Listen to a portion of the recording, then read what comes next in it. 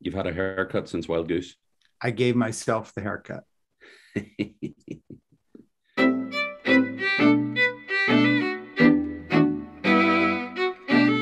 Hi, this is Frank Schaeffer, and you are watching In Conversation with Frank Schaeffer, which is a podcast and also live on Facebook, on YouTube. You can share this with friends. You can like whatever page it's on, become a regular viewer or listener to this podcast. Today, I am with a very old friend of mine, Gareth Higgins, who is someone that I've done a lot of things with. This is the founder of the Wild Goose Festival, someone who has brought me to speak in various things. But today, Gareth is here as an author of How Not to Be Afraid and founder of the Porch Magazine and the Porch online courses, which brings me to why we're here today. Gareth and I are doing a Porch online course about my new book, Fall in Love, Have Children, Stay Put, Save the Planet, Be Happy, which will be published November 2nd. And I'm asking anybody who is a friend of mine or even halfway likes me or doesn't actually actively dislike me to please pre-buy it on Amazon and drive the numbers a little bit. That's a wide net.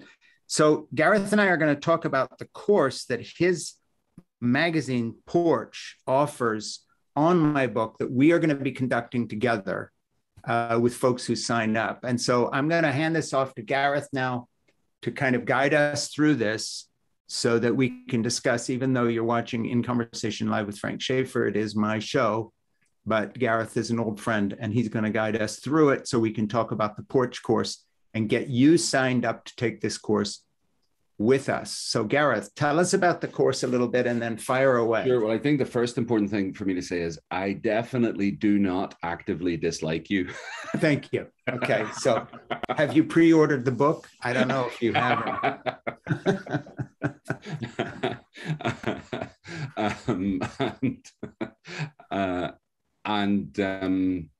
Like a lot of people doing Zoom calls over the last 18 months or so, I'm nomadic at the moment, and so I'm in a friend's office, and the door behind me is at a slant that I can't close, and that seems appropriate because I think everything you do is at a slant, and everything that a lot of the things that I do are at a slant, and all I mean by that is we're looking at a different angle that helps us see something we haven't seen before. Yeah, you know, the old cliche is the definition of insanity is to keep doing the same thing over and over and expect a different result. What we do at the Porch is to look at the way we tell stories in our culture, which are often stories of separation, of scapegoating. We look at the way we have defined this thing we call the news. Yeah. And really the news is I've heard someone recently refer to it as a randomly selected gathering of the worst things that happened in the last 24 hours. Yeah. It doesn't give us a rounded understanding of reality. And that's headline news that I'm talking about. It's not the kind of journalism that has integrity. You did a Porch course a little while ago on movies, didn't you? Yeah, I've done a couple. One with Kathleen Norris on what we called It's a Beautiful Day, a whole life in 5 movies. And the idea was to take a movie about birth, a movie about childhood, a movie about youth, middle age, elderhood, and then death to help us use movies as I guess, icons to contemplate on. The point of our courses is not just to give you information, but to share practices that help us live better. When I say live better, I don't mean in terms of simplistic prosperity, be all you can be or get all you can have. Build your own rocket. Build your own rocket. It's about going deeper within and finding more of the authentic part of you, the part of you that calls to you, especially the part that maybe gets depressed or scared, because often depression and fear are just ways of our souls telling us something needs to change. And also connect you with other like-minded people on a similar journey. Because, you know, someone was asking me the other day, how could I summarize my book, How Not to Be Afraid? And of course, you know, as an author, this happens to you a lot. People ask you, hey, summarize your book for me. And you say, buy the book. Well, for one thing, you can tell them that the book is liberally quoted in my new book. Well, Are you a liberal? Are you a liberal? No, liberally quoted in the sense of generous. I mean, come on, Gareth. I know you have the vocabulary to handle both meanings of the word. Hey, let me just note one thing. The Porch course, if people are interested, they just go to porchcourses.com. Theporchcourses.com. Yeah, theporchcourses.com. And of course, we're going to put all that with this so that you can look at it. All the links will be there. But I'm just going to say it again. Theporchcourses.com are everything Gareth's talking about. And of course, right now we are promoting the one that we're doing on my new book that's coming out. So anyway, where did you want to take this discussion? Well, so all I'd say is like the little summary of my book, I think is a good segue into talking about what you and I are going to do in this course, because how I do summarize How Not to Be Afraid is learn to breathe more slowly and connect with a small group, 6, 8, 10, 12 people who are all committed to the journey of emotional and spiritual maturity and share your needs and your gifts. That's it. There's lots of then how that manifests. There's infinite ways. Yes, and I think your book actually names 5 specific ways that breathing more slowly, and I mean that both literally and figuratively. I just mean slowing down the pace of your life. And you've named these 5 ways that can also be understood as literal and figurative. Yes, they're both. Yeah, fall in love, have children, stay put, save the planet, and be happy. We're going to do a course over 5 weeks, starting on the 26th of September. And if you're listening to this well after that, it'll still be available online. The recordings will be there too, where for each of those 5 weeks, one session a week on a Sunday evening where you can catch up later on, we're going to have a conversation about each of those topics. And then you're going to have guests who you're in conversation with. Yes. And you'll teach the participants a practice that helps activate this thing, either fall in love, have children, stay put, save the planet, be happy. So I want to ask you, Frank, where did the idea for the book come from, and what do you want people to experience from learning about it? Well, first of all, let me just say that you were very helpful to me when I was getting toward the end of the final draft of this book. I wrote to you, and I know you had been living in an intentional community. And I said to you, Gareth, send me some information on this intentional community you lived in. I need some specifics, because you had been helpful in conversations about the book after you looked at the draft of it. That fits in with what you're saying, because it was sort of a how-to part of the book that goes outside of the literal interpretation of the fall in love, have children, stay put, save the planet, be happy. So in no particular order of importance, one of the things that I want to do in this Porch course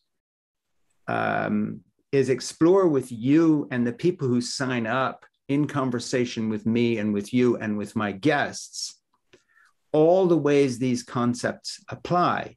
For instance, be happy. I was so struck by what you gave me to put in the book about this intentional community, where whether you needed to borrow an onion because you were making a pasta and you didn't have it, or you needed a trip to the doctor, or a health issue, whether you were 90 or a toddler, you could knock on your neighbor's door or go online and get help. So one of the things the book offers, besides laying out these theoretical ideas about what actually leads to our happiness, which is connection with people rather than material possessions and career first, there's also very practical things, whether it's a legislative agenda or the sort of thing you contributed to the book that I quote from you, in both from what you had written in your book, How Not to Be Afraid, and what you actually contributed exclusively to my book, in the sense that you gave me some information on this intentional community. So I just want to say to begin with that the book fits well with this porchcourses.com idea, because it too is divided into the general topic of exploring almost the spiritual side to happiness, but also the scientific side, because we are really love addicts. That's how we evolved to be, to make connections. Otherwise, none of our lives mean anything. But then I do get into specifics and practicalities. And I think the Porch course can be divided not divided formally, but it will cover those things. So that what hopefully we are offering is a discussion of the concepts that give meaning to our lives in these areas, whether it's love or family or connection with others, whether we have children or don't have children, in a general sense, but also the specifics. So that said, now let me get back to the question you were about to ask me, which was? What do you want people to experience through the course? Here's what I want people to experience, and this covers everybody. I want to be the cavalry charge over the hill while you feel besieged. Help is on the way. In other words, if you are a person who has decided not to have children and you are non-binary and you are of a different race than me, I want this book to mean as much to you as it does to people who take a literal interpretation from the title and have a family and are trying to figure out how to spend more time with their children and have a career. What I want everybody to take away from this book is that when you change your personal definition of success to something that has spiritual content rooted in relationships, everything in your life shifts for the better because you evolved actually to be that person. So that what I hope everybody takes away from the book, no matter who they are or where they come from or what age they are, is to, one, be encouraged to put the human relationships, connection, and community in your life first, no matter what your situation. There is no priority that trumps that. Secondly, if you have not done this, encourage you to start doing this. If you have lived that way, be encouraged that you were not alone. And that here, in solidarity, Gareth Higgins, Frank Schaeffer, their friends, their connections are here to tell you that even if you feel you're swimming against a strong cultural current that goes in the other direction towards materialism, that goes towards a sort of a false idea of the good life, corporate values, shareholder profits. Here we are saying, no, that instinct you have to live differently is correct, and you are not alone. So I know that's more than a thumbnail sketch, but it pretty much comes back down to this idea of either encouraging people to make those connections, encourage them if they have done that and paid a price for it, and looking at all of our lives and saying, how do we recenter those on the connections with the people we love away from this materialistic consumer culture that is literally destroying our planet, speaking of saving the planet. And why is it that we're going to wind up much happier doing this than we perhaps have been?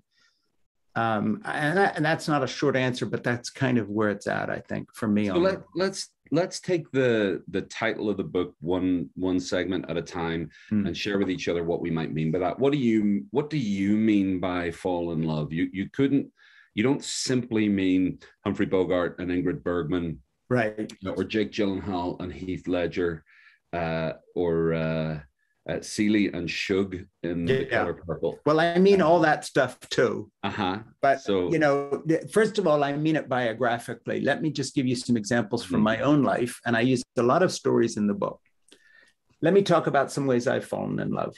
And I'm not being facetious and stupid here. Sure. You reached out to me when I had left the evangelical world and brought me to the new Wild Goose Festival and said, I'm going to include you again in a spiritual festival, even though you've basically been kicked out of the evangelical movement. In that moment, you were acting like my mother in the best sense of the word of caregiving.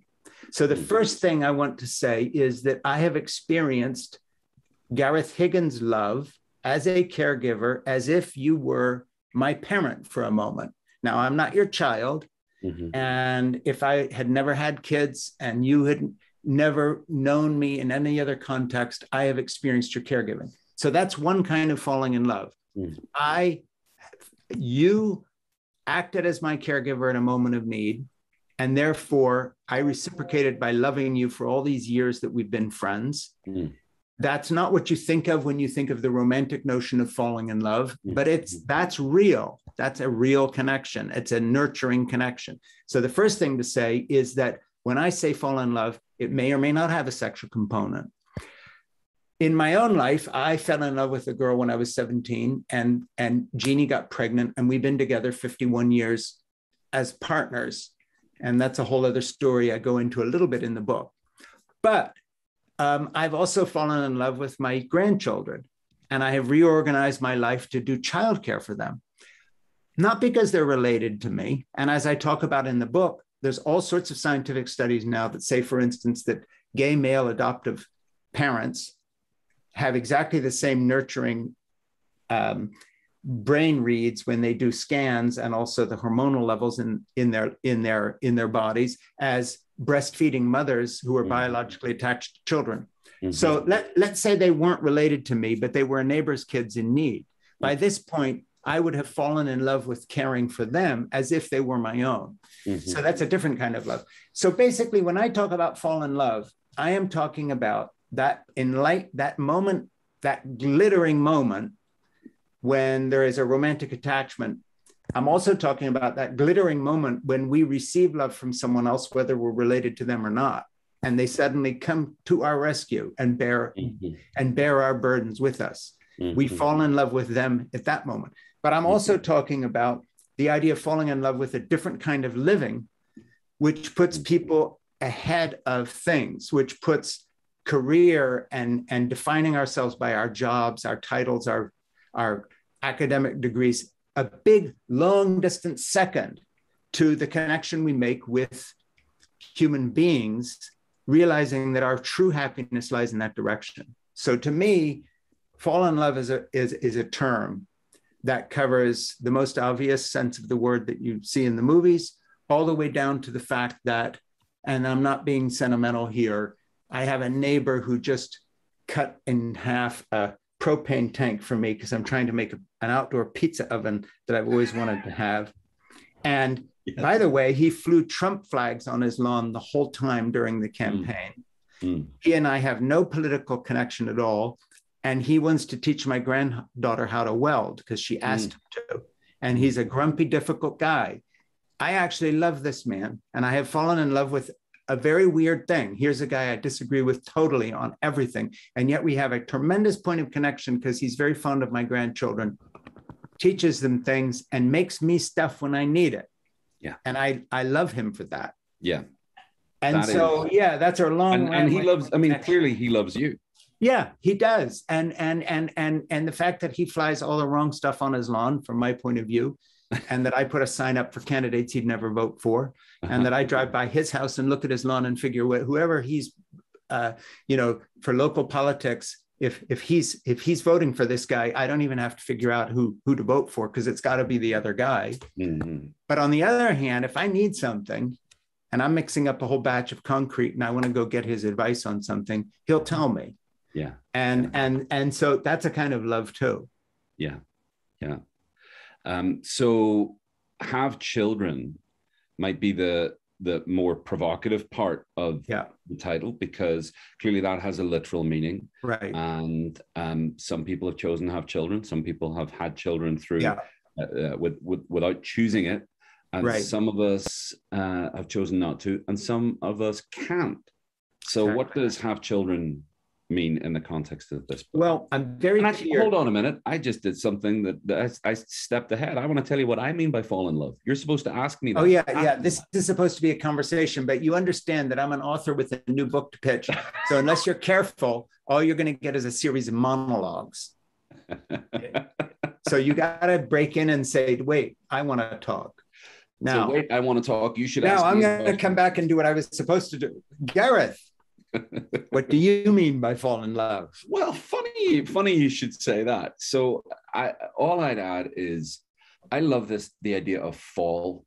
You know, I remember in French class, tomber en amour. Yeah. And tomber has the kind of I don't remember a lot of French, but it has the kind of echo of tumbling. You know? You see sort of tumbling down a hill it's a soft hill, and at the bottom is this warm lake that you're falling into something. Yeah. And of course, yes, it happens romantically between human beings. But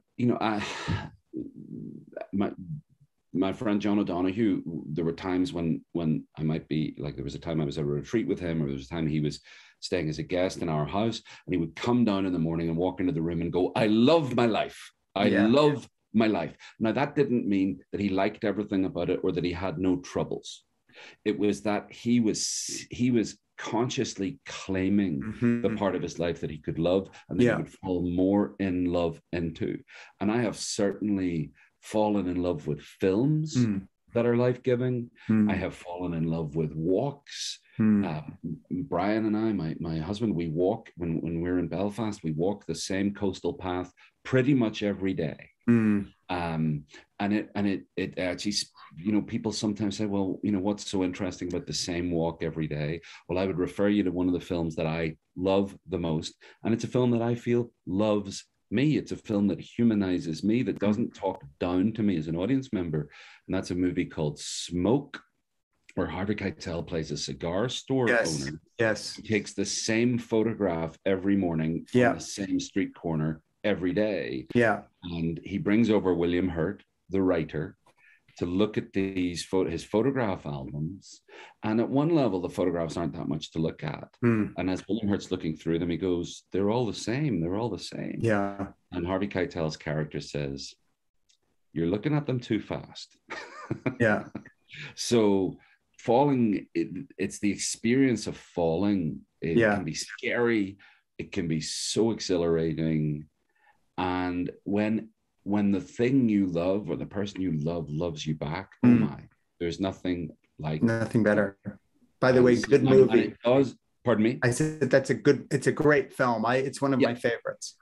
And sometimes it just takes you to slow down enough to look at a person in the eye and have a smile or a tear, or, you know, you and your neighbor, like you've discovered something to do together. And I mean, that's the future of the human race. That, like, if there's to be a future of the human race, I don't even like saying that, because I think it can create a sense of collapse and apocalypse, which in the populist sense of the word apocalypse, which means catastrophe, is not the same as the literal meaning, which is unveiling or revelation. I do think we're living in a time of revelation, but I think we've always been living in times of revelation.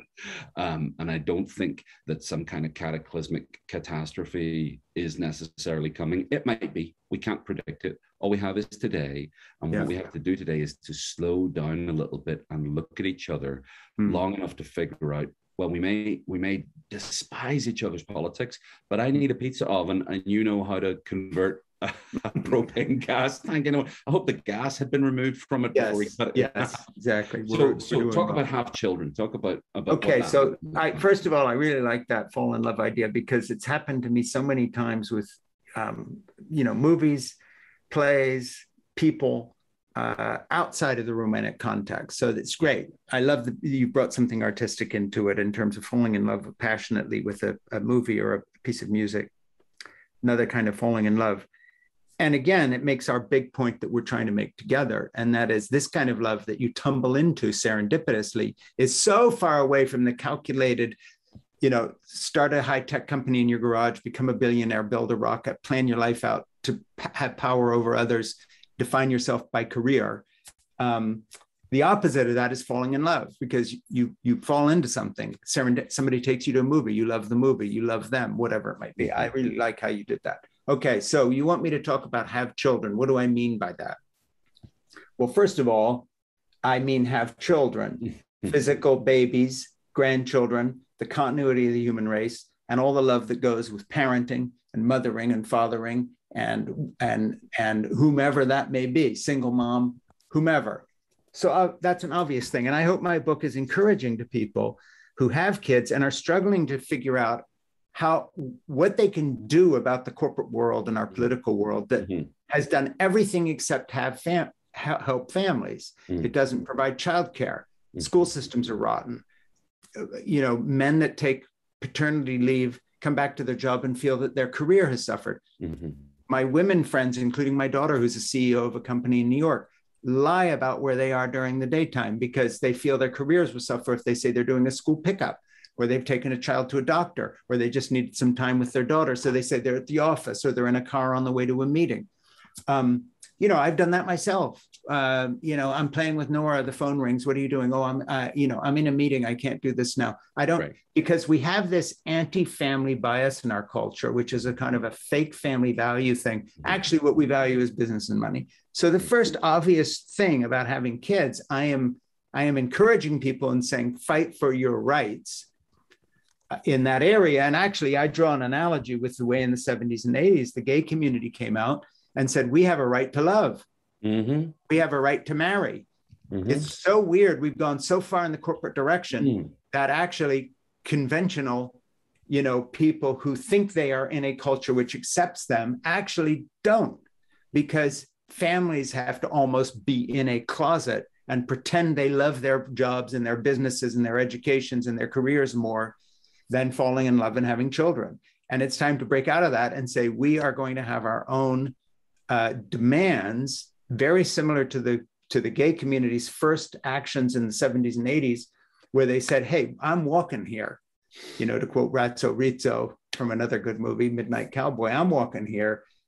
Pay attention. I have a right to fall in love with anybody I want. So it's weird because I'm calling on what you call conventional relationships to assert themselves in a similar manner. Okay, secondly, I'm talking about having children in the sense of being a caregiver. So in the book, I talk about my caregiving to my grandchildren, and I refer to myself as mothering. And I know that's a loaded term now because it sounds like some sort of gender or sexual orientation or term to do with how we identify. Not at all. I'm talking about the action of caregiving. If I'm standing in a supermarket and a woman in front of me can't pay for her groceries and I pay the bill, it's an example I use in the book. At that moment, I am mothering her. Now, whether you think that term is awkward or not, that's what I'm talking about. I'm talking about caregiving on an intense level where you don't weigh it up. Shall I help? Shall I not help? You caregive those around you in the same way as, driven by instinctual survival traits, people mother their own children. And I'm calling for that kind of intentional involvement with people. So when I say have children, I mean look at your relationship with everyone around you as an opportunity to give or receive love. See them as members of your own family, caregive them, and expect to be given to you. So it is really, again, getting back to that basic idea the book develops, and that is, are you your job or are you a caregiver? Mm-hmm. Are you your career or are you going to be mothering those around you? Mm-hmm. And I don't want to make this too personal again, but here, I am mothering you when I put you on my podcast and say you're the author of How Not to Be Afraid, because I want to help you promote that book. Yeah. You are mothering me by lending me time now, but also for the Porch course, porchcourses.com.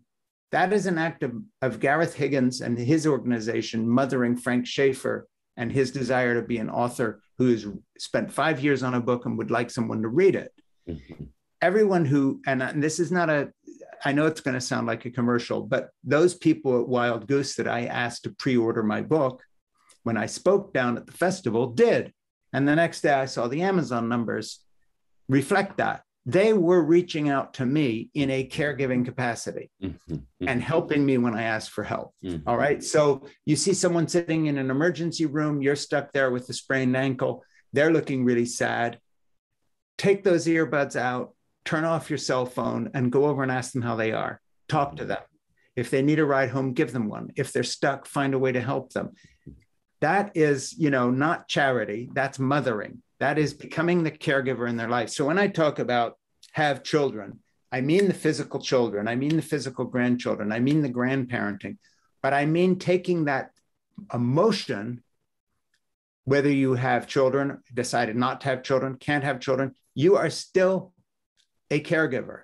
As much as the physical mother who bore you, we are caregivers. And I'll go one step further. I'm an optimist about the fate of the human race for one reason. And this is borne out completely scientifically in terms of our hunter-gatherer period and how we evolved. Were we not instinctually caregivers? And remember, the thesis of my book is if you want to be happy, get in tune with how we evolved to be, which is the survival of the friendliest. You and I would not be sitting here, because somewhere back in your history, there was a baby lying by a ditch 10,000 years ago, 50,000 years ago, and a stranger came by, picked that child up and saved it. That was your ancestor. Mm-hmm.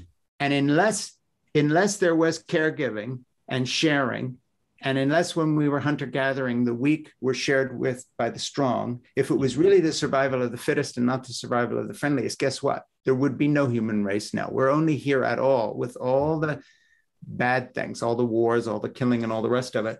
Nevertheless, the overarching story is one of caregiving. Mm. And we need to get ourselves back in tune with that and away from corporate values of shareholder profits and back to the caregiving of those around us. So in a sense, when I say have children, the really important message goes beyond our own physical families to a mentality which really changes our relationship with the world around us. And by the way, as a parent and grandparent, is the very best thing we can do for those children as well, because it introduces them into a way of living. So it's not like there's one here, here's somebody without kids, and here's somebody with children. We are all exactly in the same position. And the choice is, are we going to be caregivers or not? And that's what Have Children is about. And now, Gareth, how do you see it? Well, all of that, and I think really what's helpful to me as someone who's not a literal parent, and someone who's in a same-sex relationship, and until recently, it was almost impossible for two men partnered with each other to be able to adopt. The system was stacked against us, and the culture was stacked against us. And two women together, same thing. And I also am, conscious of friends who don't have children, and it hasn't been a choice, and it's been something they grieve. It's been something that's a source of pain for them. And what helped me to understand the whole sort of have children thing, what it could mean, and how we could overcome this false dichotomy in our society that says there are parents who are productive members of society, and people who are not parents who are kind of lazy and selfish. I mean, this is just bullshit. This is just, it's worse than bullshit. It's dehumanizing, bigoted stuff. There are people who don't have kids that would love nothing more than to be a parent, and there are parents, some parents are not that good at being parents. And we want to help all of us. I love the idea of progeny. I think that's the word. You're the intellectual in this conversation. Progeny is the word. And progeny is a good word. And procreativity, which is about what you, by yourself and with others, can co-create, can bring into the world, whatever it might be. I'm thinking with 2 days ago being the 20th anniversary of 9/11, my friend Lyndon Harris, who is a parent, but one of the things that he has procreated in the world is these things called gardens of forgiveness, where he goes to places where there have been intense civil conflict and violence. And he works with local communities, and they build gardens that memorialize those who have suffered and invite reconciliation. What a beautiful idea. It's one of the many parts of what his legacy will be. Your legacy includes your literal parenting, but it also includes your books, and it includes the way you've been vulnerable and transparent about your. And by the way, it includes having raised a son who's now 50, my oldest son, who has not had children, will not have children, has taught for 30 years. And when I meet parents of students he's helped, this sounds Oprah-esque, but they have tears in their eyes when they say, "Are you Francis's father? The reason my daughter got into medical school is because he cooked her lunch every weekend and gave her extra math tutoring and helped her become a physics major. And then she went into medicine." He's her parent as much as her mother is. That's right. In a sense, he's had dozens of children. He's had dozens of children. And that's, of course, more specific because he's a teacher. But there's plenty of people in neighborhoods, and there's plenty of people in communities and in churches and in colleges and so forth. I mean, some of the most intense parenting I know is done by people who are not physical parents. So, and I make a big point of this in the book, by the way, right from the forward all the way through. It's not like some token thing. I just want to tell people this. I don't do, there's ways of saying a thing in a book, as you know, because you're an author, where this is my gut and this is what I really mean. And then you sort of throw in a token thing, like some of those kind of people are my best friends bullshit.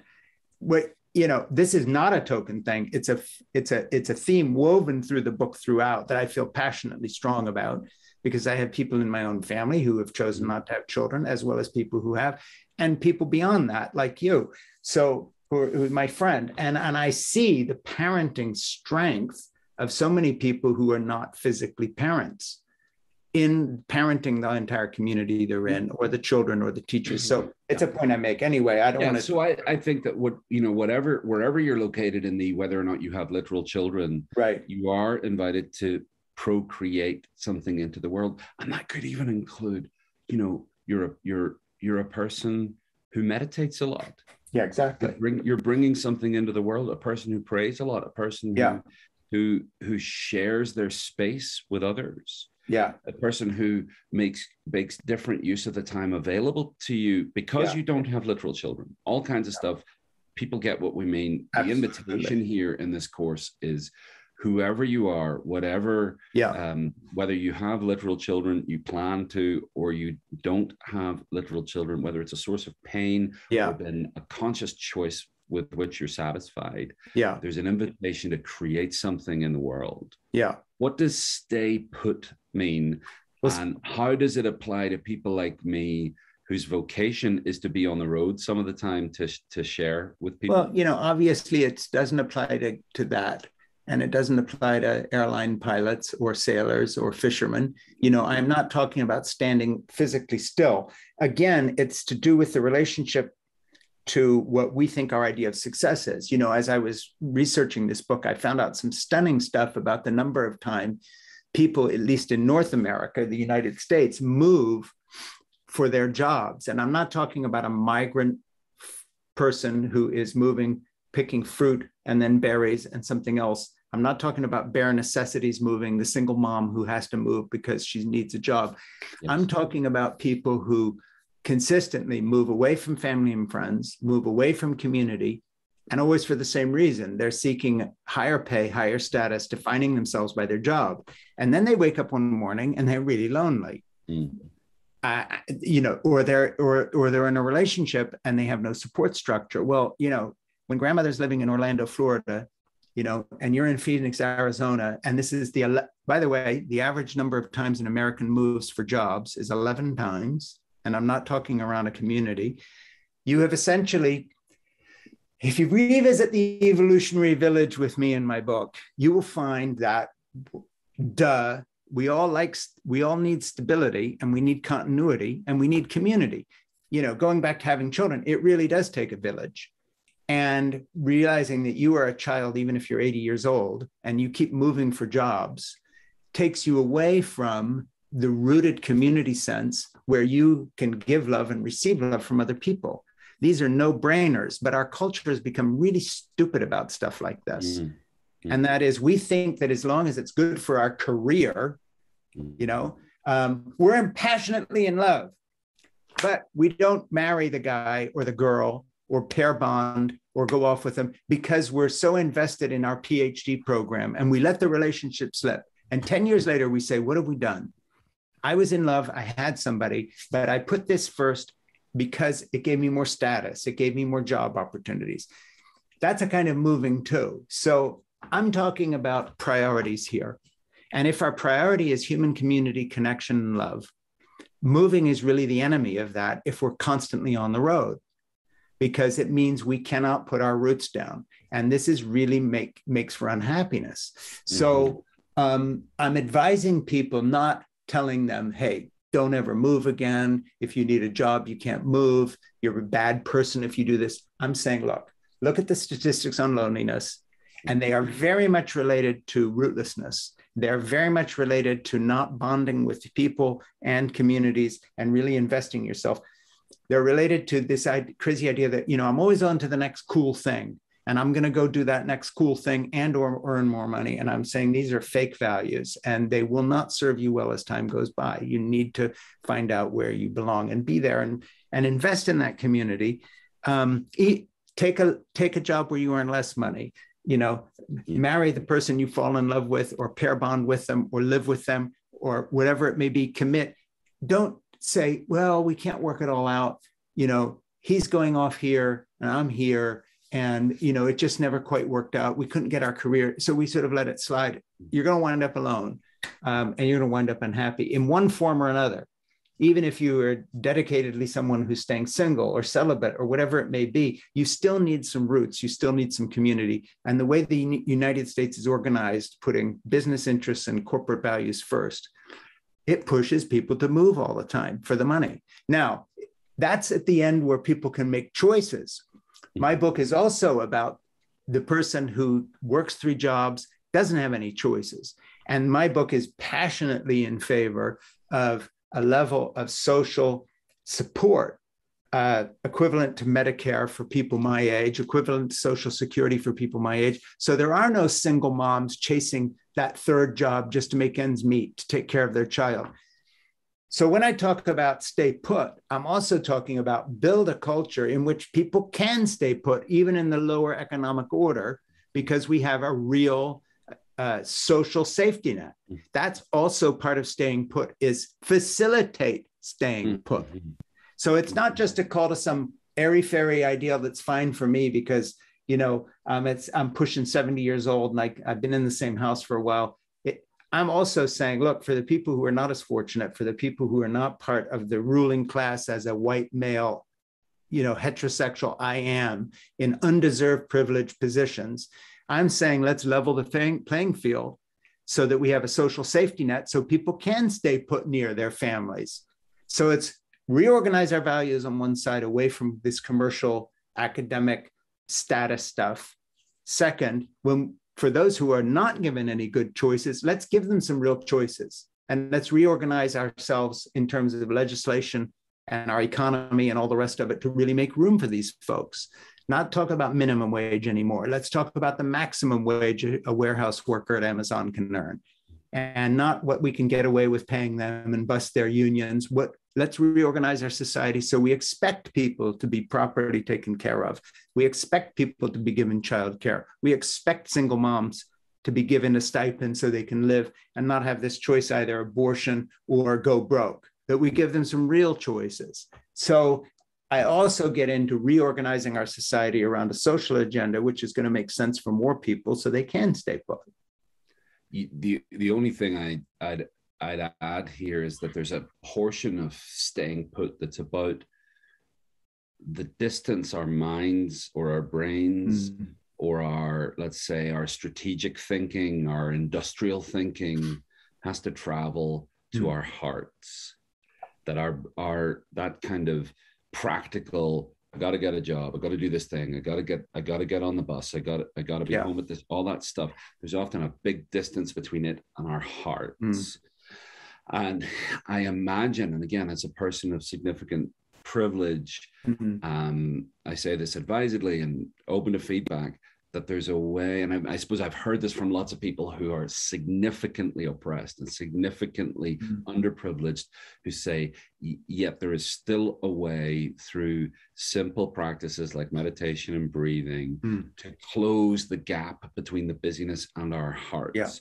While those of us who are privileged have a responsibility for using our power to create that kind of society in which what is typically called universal basic income, but I've read recently a better term for that, and a likely more strategically effective term in public policy would be citizen dividend.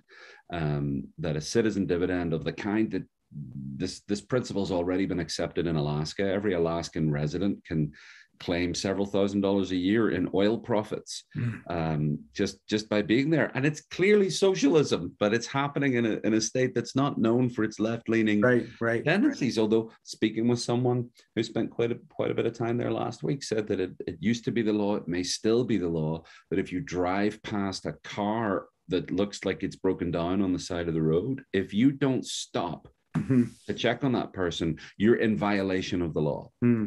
And that your responsibility is to make sure they get to the next town, and these are the things that we all know in our hearts are the way we want things to be. And they already are in a lot of places. They're not that far off if we put are if we put our minds and action in the service of these common good oriented ideas. And that's the only thing I would add is that. Yeah, and I like that a lot. And part of staying put is it, developing your own spiritual practices that slow you down, especially if you are a person who's required to or has a vocational call to be on the road some of the time as an active service. Yeah, and I think I do with my life, but it's not going to last forever. And you can see it around you can see it around the childcare issue too. Going back to what I was saying, and that is, we don't keep moving for that job, but also create a society where that single mom has some childcare afforded her. And also, let's be more sensible about smashing all our family connections. And it isn't, again, family can mean literal blood relatives, but it can also mean family in the sense of community. Don't just keep up stakes and walking away because, and then wind up later in your life saying, I'm alone, I'm lonely, I don't know anybody here. Well, duh. And that has nothing to do with remaining unpair bonded or unattached. That applies equally to people in bonded relationships and not. So it's a question of priorities. And I like the idea of this spiritual quality that you're bringing in, where staying put also means being quieter, being centered. Like just staying put in your own body. Yeah, exactly. Many of us have never, and I would suggest many of us have never actually been in our own bodies. I think often of, like a Roadrunner cartoon in the time where Wile E. Coyote gets hit on the head with an anvil and he gets dizzy and then he dies and his spirit leaves his body.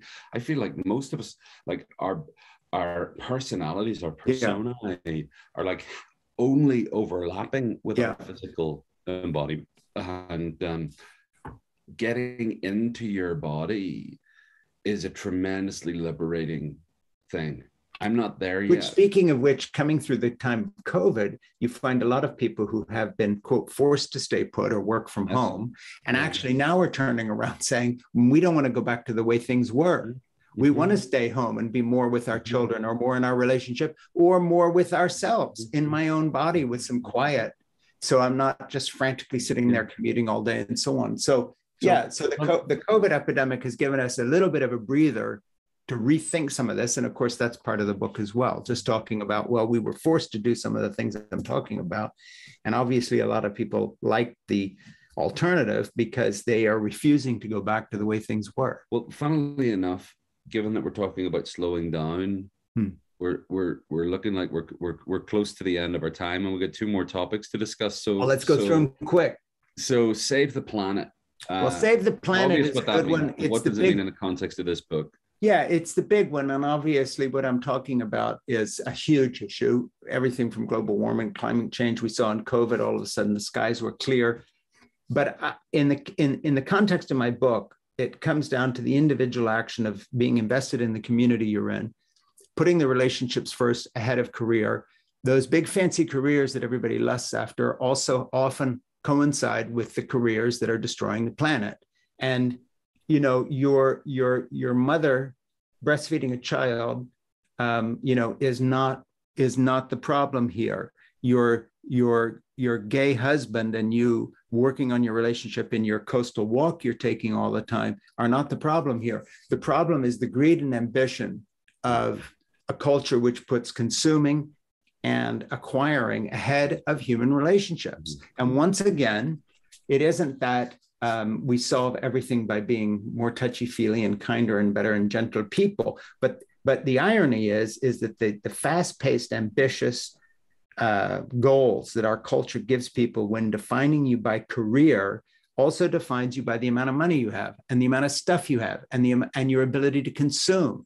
And so making your life simple in some way and more people-oriented and more spiritual in some way is actually good for the planet. Now, it doesn't solve all our issues, but it does begin to change your priorities.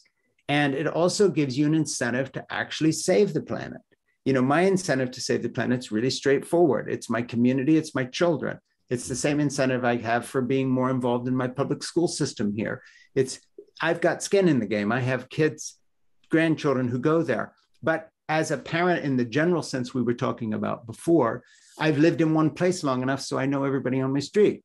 I know about their kids and grandchildren, and that includes the people who don't have any children. I know they live here. So the quality of our school system, the fact we built a library and we're a little community that didn't have much funds to do that, this is a kind of save the planet as well. And it's part of your emphasis on spirit, being spiritually centered, on the meditation, on taking the time, on breathing deeper.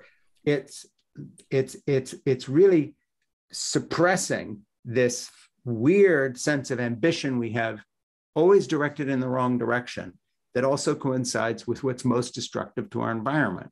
So we can't, go into an enormous, ecological kind of investigation here, but my book actually gets pretty specific in places about that. But again, it relates to our idea of success and our idea of consumerism, which is all bound up in our idea of success. If we can't move on from this, we are going to destroy everything around us, and have gone a good way towards doing that. So it fits very well with the rest of the agenda of the book, because a natural result of putting people in your life ahead of stuff, things, prestige, power, money, greed, actually does a lot for the planet. That's what I mean by it. That's it. And I think that the process by which we talk about saving the planet, by which we talk about caring for the earth, is often so overwhelming that, yes, there has to be massive change on a global level. And every one of us gets to participate in this too. Yeah. So last of all, and this is why your book is going to be a runaway mega bestseller. I hope so.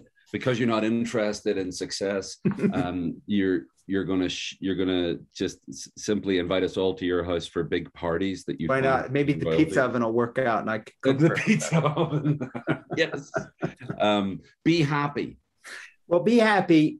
In a way, I'd rather say be joyful, but here's the difference between what my book is doing and a lot of books on, on similar subjects. I am saying you are happy as a natural result, and please listen carefully because this is different. I don't mean you, but anybody.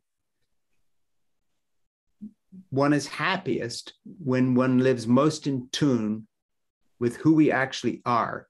In other words, live in tune with how we evolve to be. I'm not talking about doing the right thing because Jesus said so, or Muhammad gave this teaching, or Buddha said such and such. No. Yes, I do talk about spiritual values, but that's not the point I'm making here. I'm saying be happy in the same sense as knowing your blood type if you wind up in the ER. And so instead of rejecting the transfusion, your body takes it and you live. In other words, get your butt in gear with who we actually are as human beings. And just here, the book goes into the science of this. If you want to be happy, I'm not talking about living a certain way according to the teachings of a prophet or this or that. I'm saying live in accordance with who we were actually made by evolution to be. Hint, it's to connect with others and to love and to experience love and to give love. This isn't a sentimental idea. It's an evolutionary fact. It's a fact of brain chemistry. It is the way we evolve to be. It is the only reason there are families and friends and nations and cities and communities, because we are caregiving sharers. If we had not learned to share and to give and to care, none of us would be here. So when you get your life more in tune with this essential prime directives of evolution, which is not the survival of the fittest, but as I say in the book, the survival of the friendliest, you will be happier than you are if you were living banging your head against a wall, because nature never gave you an instinct to be the president or CEO of a company. Nature gave you an instinct to love and be loved and be cared for. And if you get your life in tune with that directive, you will be happier than if you don't. And so when I say be happy, it is a choice. It's a choice because if we define success in ways that make us unhappy because we're living in a false way, given who we evolved to be, we can fix that. So, if you sign up for this Porch course and talk to Gareth and me live as we teach this, we're going to explore this further. And I just want to add one more thing, and that is my book, Fall in Love, Have Children, Stay Put, Save the Planet, Be Happy, we've been talking about, comes out November 2nd. And if you have enjoyed any of my videos or my other writing or my conversation with Gareth here or speaking or anything else over the years, I would really appreciate you doing me a personal favor now, which is to pre-order the book on Amazon, so that this book actually becomes something people pay attention to, because sadly, that's what it's about these days.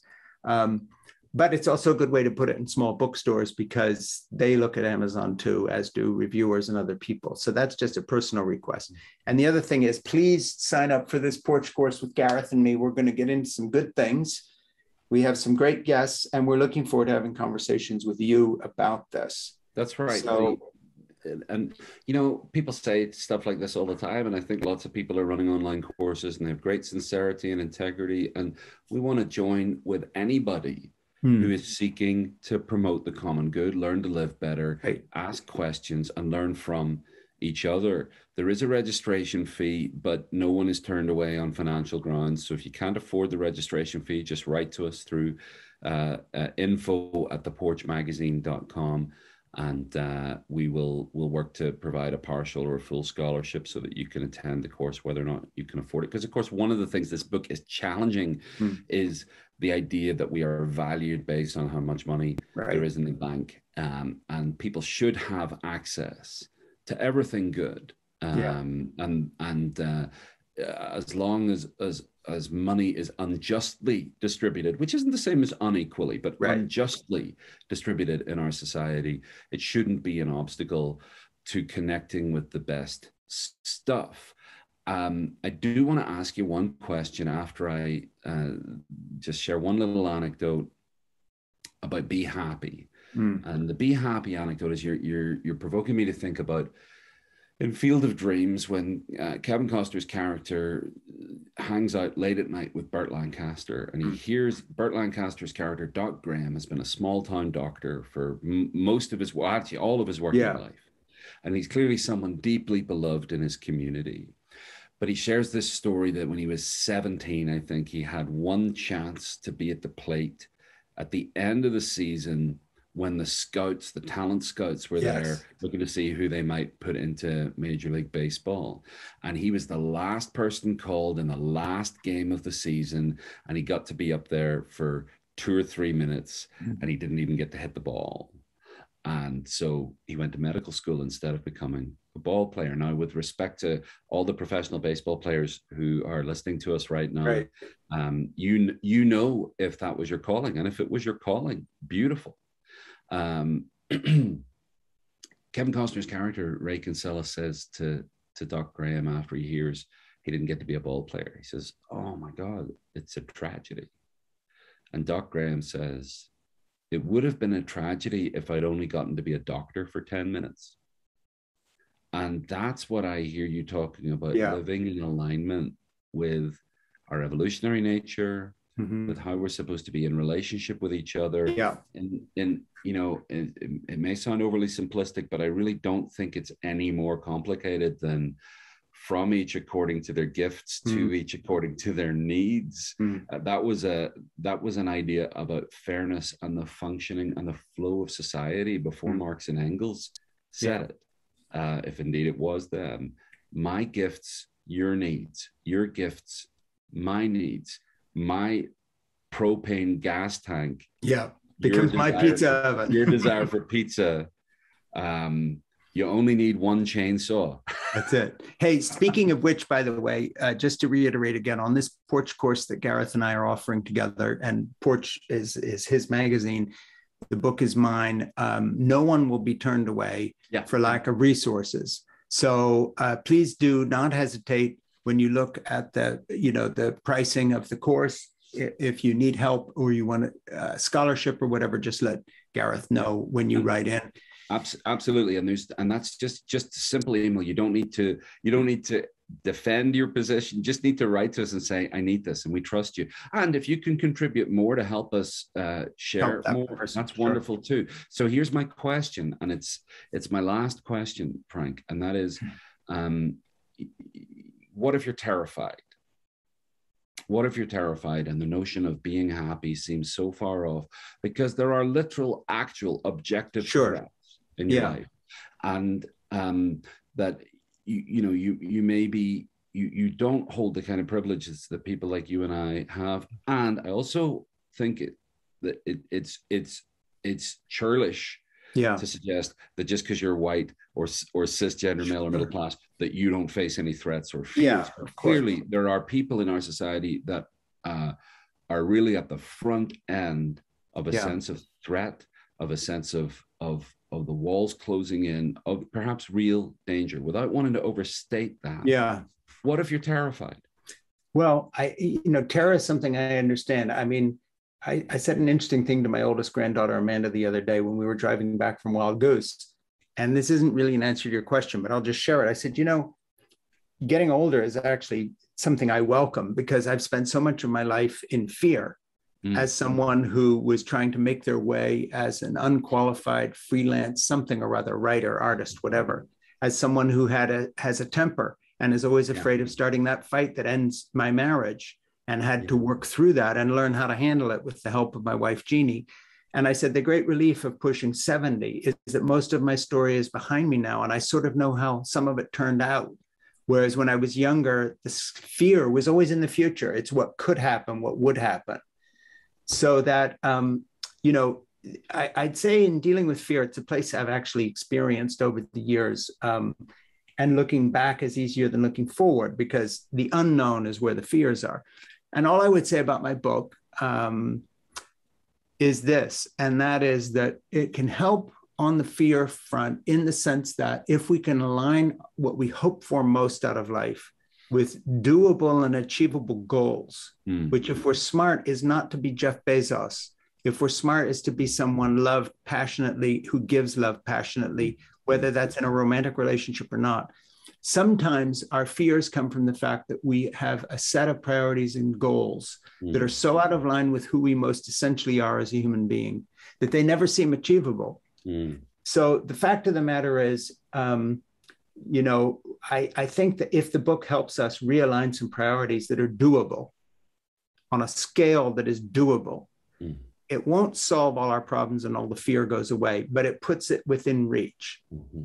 And most of my fears in the past came from ambitions that were to do something or to feel safe or to be somebody that I wasn't. When we reorganize our priorities and our definition of success to meet who we are at our deepest level in a way that is achievable in bite-sized pieces, sometimes some of those fears can go away. That's all I would say. And there's not one answer to this, but it's something that is really important. And you know what? I know you to be a person who wants to sit in the ashes with people who feel, or maybe actually it's really true that all they have is ashes, or all they can see is ashes. You want to sit in the ashes with people and with whatever resource. And I want to step back from being, it sounds like I'm blowing your trumpet. So let's not do that. Let's just say we want to be willing to be in solidarity with people, and far be it from us to define whether or evaluate our solidarityness. I don't know how much of an ally I am to women, how much of an ally I am to people of color, how much of an ally I am to Indigenous people, how much of an ally I am to the GLTQ plus part of LGBTQ plus, because I'm in the B part of LGBTQ plus, and I do think it is credible when people say only the person who's being offered the allyship gets to evaluate, are you being a good ally or not? I'm not neither of us is interested in blowing our own trumpets about how much we are. Absolutely. We are willing to be willing, and we want to invite others who are willing to be with us on this journey. And if you're a person who needs allies and needs solidarity, we invite you to be with us too. And again, money shouldn't get in the way of you participating with this. Just drop us a note and we'll make sure you're able to. And by the way, I just want to add one thing, and that is you did write this really great book that I quote in my book How Not to Be Afraid by Gareth Higgins. You can also read that as part of this project. In terms of the Porch course we're doing the course on my book, but that book fits in with what we're talking about here. So, and at the end, we're going to have a celebrity mud wrestling contest. Yes, right. Over which book is better. Yeah, exactly. Anyway, Gareth, listen. And then go to the moon in the rocket that we've built. I'd be remiss not to just thank you for being here today In Conversation with Frank Schaeffer, talking about our upcoming Porch course that is going to go for 5 weeks with 5 topics, which are the 5 headings of my book. And we're going to explore that together with guests. And I do hope you sign up. And I do hope you pre-order the book. But the course will come before that book comes out. But on the other hand, it'll be part of the project. You'll be getting the book as part of the course as well. Yeah. So if you register at theporchcourses.com for this course, you do get a free pre-release copy, an electronic copy of the book. Hopefully, if you like it, you might buy it later. Yes. And you'll also have the opportunity. Everybody who registers at the full registration cost gets one free Porch course to share with someone else. It can be the one that Frank and I are doing together, or it can be one of our other courses too. There are some other courses there as well. This course begins on the 26th of September. Again, if you're listening to this later on, it should be archived there, and you can still register to participate. Good. You can find out. Well, sign up if you can, and I look forward to seeing you out there, Gareth. And thanks for taking the time. Hey, thank you, Frank. Love you. Love you too. See you. Take care. Bye.